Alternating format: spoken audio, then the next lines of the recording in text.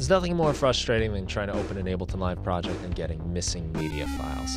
Today I want to talk about why that happens and what we can do to find those files if we ever run into this situation. Right here I have my VHS Vapor Machine project, and inside of it we've got an Ableton Live set, a preset file, some sample files, more presets, and some other stuff we don't need to worry about for the sake of this video.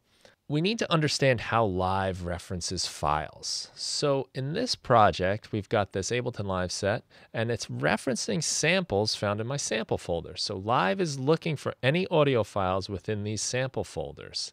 If the relationship between these folders changes, Live's not going to be able to find it. A way to think about it might be like this. I have a box of guitar picks. This is where I keep my guitar picks. When I want to use a guitar pick, I look in here, I find it, and now I can use it. But if I put it someplace else, like right here, the next time I go to open my guitar pick box and look for my guitar pick, it's not going to be there. I'm going to think it's missing. And that's the same thing Live does with samples. If we move the samples folder, Live is not going to find the samples where it expects to find it, and it'll give us this missing files message. I'm going to open up this project, and everything opens as expected. And we got sound. Perfect. Let's now move the samples folder to my desktop. I'm going to reopen this file. Now we get the media files are missing message, and nothing is making any sound. Very frustrating.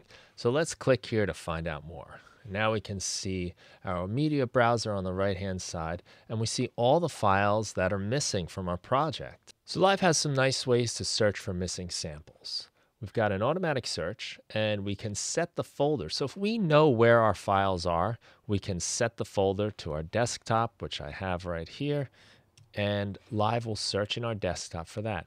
It will also search the project and search our library as well. Since I know where the file is, I don't need to have these selected. So I'm going to select Go. Live is going to search, and it found those files, and it replaced them automatically. And now we have sound again. If we don't save our project, Live's not going to remember this relationship. I'm going to open this project again without saving, and we have the problem again of missing media files. So I'm going to click here. Now I want to show you what happens if you have more than one copy of those samples on your computer, which I happen to have for this project. So I'm going to select yes and yes so that Live is going to search my desktop, my project, and my library. And wouldn't you know it, 380 new candidates have been found. And if we look at these different files, it says we have different candidates. There's 6 copies of these files on my computer.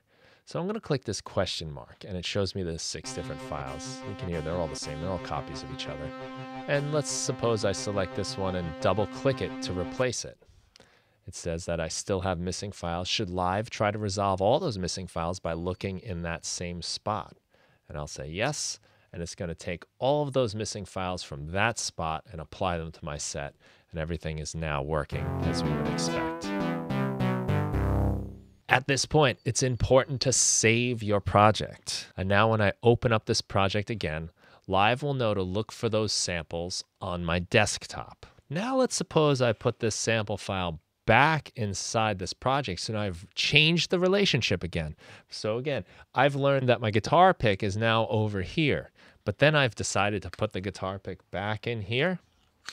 And now when I go to look for it here, it's not there, and I think it's missing. And the same thing happens with Live when I open this project again. See, now Live thinks the files are missing. So again, we can go through the process again. We know it's in our project now, so I'm going to select no for these two.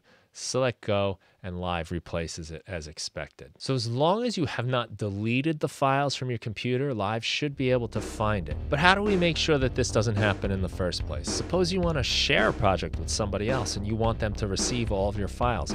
Or you want to archive a project and you want to be able to open it up years later so that it still opens properly without missing media files. I talk about all that stuff in this video right here. Thanks for watching.